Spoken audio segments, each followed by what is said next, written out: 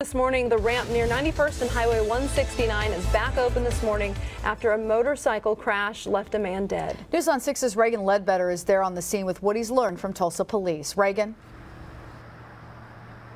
Well, Tess and Leanne, police tell us the driver was on a curve and lost control, then went off the road and flipped several times. Now, officers say that driver was on the ramp to go on the northbound lanes of 169 just before 9:30 last night. When he missed the curve at the top of the ramp, police say he lost control of his motorcycle, went into the grass, and like I said, flipped several times. Now, EMSA transported him to the hospital where he later died. Crews closed the on-ramp from 91st to Highway 169 for several hours while they investigated. Now, officers tell us the man wasn't wearing a helmet at the time of the crash, which is legal here in Oklahoma. And at this time, police have not released the name of the man who died in that crash. Live in Tulsa, Reagan Ledbetter, Oklahoma Zone News on 6.